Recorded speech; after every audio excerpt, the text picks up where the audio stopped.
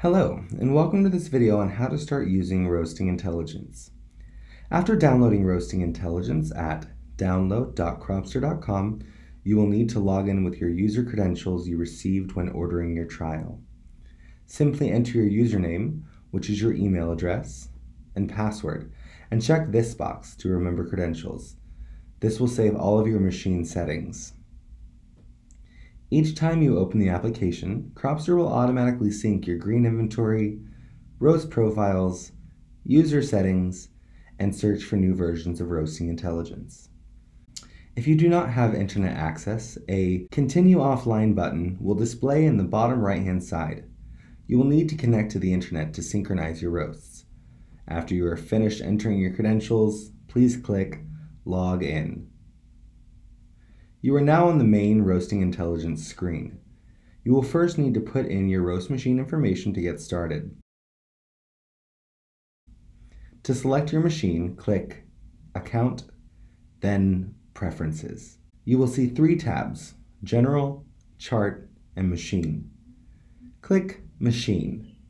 From this screen, select the drop-down titled Roasting Machine and select your machine. There are many ways to connect your roaster to Cropster Roasting Intelligence. Some machines come Cropster ready, while others require additional hardware. All roasters can connect to Cropster, but if you are unsure how to connect your roaster, please feel free to contact us at support@cropster.com with your machine information, and we will send you the correct manual and troubleshooting information. For this video, we will use a Phidget 1048 Cropster Connector, which can measure up to 4 temperatures and track ambient room temperature. This roaster tracks bean temperature using a K-type ungrounded thermocouple, so I will choose Temperature Sensor Ungrounded KJET. For this setup, under each temperature, you can also set your channel, probe type, temperature offset, and rate of rise. If you are unfamiliar with roasting with rate of rise, ROR for short, start with 30 seconds. You can also choose to log temperatures without displaying them on your chart or sidebar. Just click the checkbox to remove it from your display. If you do not have a temperature sensor on your machine that is available in your Cropster, please leave it as disabled. Once you have entered your machine settings, you should click Save and make sure your temperature works. Or you can move to the General tab and make adjustments before clicking Save. In the General tab, you can change the units of temperature, weight, and pressure, as well as language. Language will default to what your computer settings are. Workflow allows you to choose to add comments based on temperature or time while roasting. When you click to add a comment, Roasting Intelligence will save and display the time or temperature you clicked at, so that you may focus on the action and then enter the information when done. Both will be logged, but many prefer to reference one or the other while saving a comment. Roasting Intelligence can also automark development events like color change, first crack, and second crack based on your bean temperature. As these event temperatures tend to vary between coffees, temperature will be based on your roast profile's reference curve and ultimately on your roast machine and green coffee. Roasting Intelligence can also set an alarm that is triggered by your reference curve. It will be triggered 60 seconds before first crack as well as 60 seconds before the end of your roast. This will alert you to pay attention and prepare for these events. You will also see an option that says, Stop Roasting requires a second click for confirmation. This option will be turned on by default to make sure you do not accidentally end your roast prematurely. With this on, you will need to click twice within a 3-second window to end your roast. To make sure that you have an accurate start and end temperature, Cropster created a feature called Automatic Start and End Detection. This feature will allow you to click Start up to 30 seconds before you start roasting and will adjust your start timer to the peak temperature before you started your roast. The first field is the temperature drop required to trigger this feature.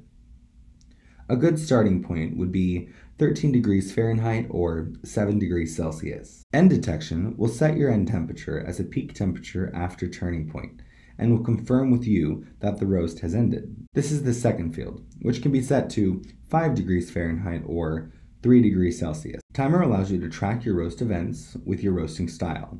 If you track color change, you can turn on the modulation timer, which displays drying, Maillard, and development phases, which are triggered by color change and first crack comments. If you just track first crack, you can use this or the development timer. If you believe time is a construct, you can just select none. Once you've chosen these settings, click the Chart tab and enter in your chart settings. You will need to enter a max time longer than your normal roast and a temperature range that works well for your roast machine. Usually 150 degrees Fahrenheit to 450 degrees Fahrenheit or 70 and 200 degrees in Celsius will make a nice graph for bean temperature. But if you are tracking environmental or exhaust temperature, you may need to set this higher. For rate of rise, you will want to choose a number that corresponds with your settings. If you are using a 30-second rate of rise, 0 to 25 will work nicely.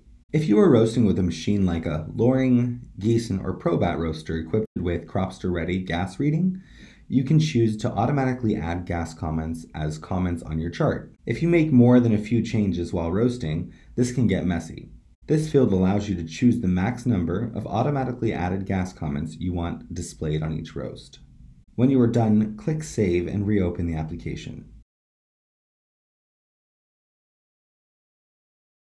Your temperature should display on the right-hand side. If it does not display your temperatures or displays an inaccurate temperature, please reach out and we will help you with troubleshooting. Now that you've set up your machine, it's time to do your first roast. Before roasting, you will want to add green inventory and roast profiles. When you start your trial, Cropster will have added some trial inventory and a profile for you to test with, but to get maximum value, we recommend adding your inventory and profile information as soon as possible. To start a roast, select a roast profile, green lot, and batch size. Once you've selected a reference roast for a profile, you will be able to reference it before and during a roast. For example, you can see the key roast statistics, roast curve, recent cupping scores, and roast comments. If you have goals associated with your roast, you can also view them here. As you approach your charge temperature, click Start and charge your beans. Once you start your roast, the temperature will drop, which will trigger automatic start detection and adjust the timer to the correct start time. If you accidentally start your roast too soon, you can click the Abort button, which will not save any of your roast or remove any of your green inventory. Let's familiarize you with the interface. Key roast information like profile, green inventory, and batch size will be in the bottom left-hand corner.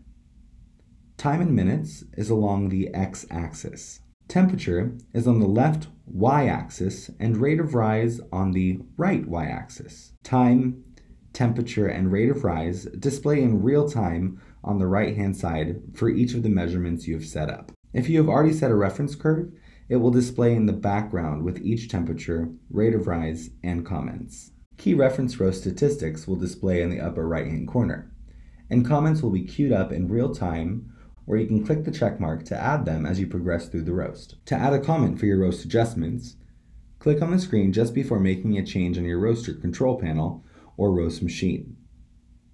Make the change and then notate it in the related field and click the related button. This will add the comment with the time and bean temperature to your graph. Adding color change will trigger the Maillard phase, and first crack will trigger the development phase. Turning point will automatically log for you at the lowest temperature of your roast. To edit a comment, click on the comments icon in the left sidebar. You can click the pencil to edit the comment, time, or temperature. You can click the trash can to delete the comment. You can also edit or delete comments after the roast has ended. If you want to zoom in on a particular spot on the graph, either scroll on the graph or select a region to zoom in on. To go back to your original settings, right-click and select Reset Axes. You can also change your graph settings under Account Preferences during a roast.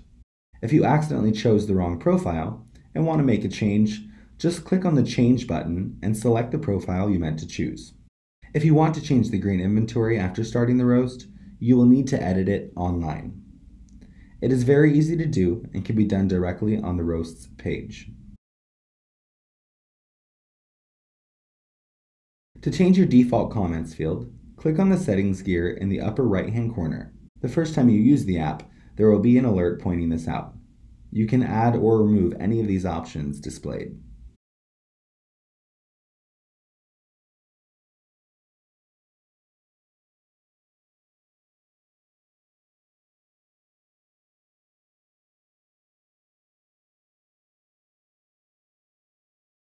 Once you are done with your roast, open the door and click Stop. This will take you to the post-roast screen where you can finalize your roast. Cropster will automatically calculate your end weight based on your profile information, but you can enter in your final end weight here, as well as your whole bean and ground coffee color score. You can add additional comments, notes, or edit your comments on this screen. Once you are happy with your comments, click Save and the roast will sync with your Caesar and be available to review online. This will take you back to the dashboard, where you should view a few more things before moving on to your next roast. Up at the top of the page, you will see a tab that says Help. Under it, you will see Online Help, which will link you to our searchable knowledge base. Almost every question you have can be answered here, and if it doesn't, you can create a support ticket on the same page and will receive a thoughtful, speedy reply with a solution. Under Help, you will also find keyboard shortcuts. These are specific to your operating system, so please check them out to improve your utility.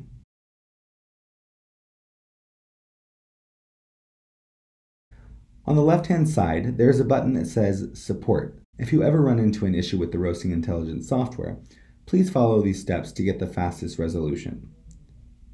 Please put in a subject describing the problem you are facing and a message including the circumstances surrounding your dilemma. Using this portal will include a log file that shows us nearly everything we need to know about your settings to understand your problem, and your help is much appreciated. If you call us for support with Roasting Intelligence, this will be the first thing we request.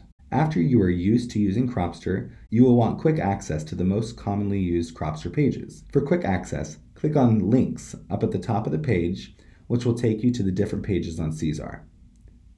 Lastly, check out the Production tab on the sidebar. Under the Production tab, you can choose who is roasting, review completed batches and edit end weight and roast color, synchronize with the server, select a scheduled roast and review your planned roasting schedule, which can be integrated with Shopify and eventually other ordering systems using Order to Roast. The Production tab can also be opened and closed while roasting. Thanks for watching our video.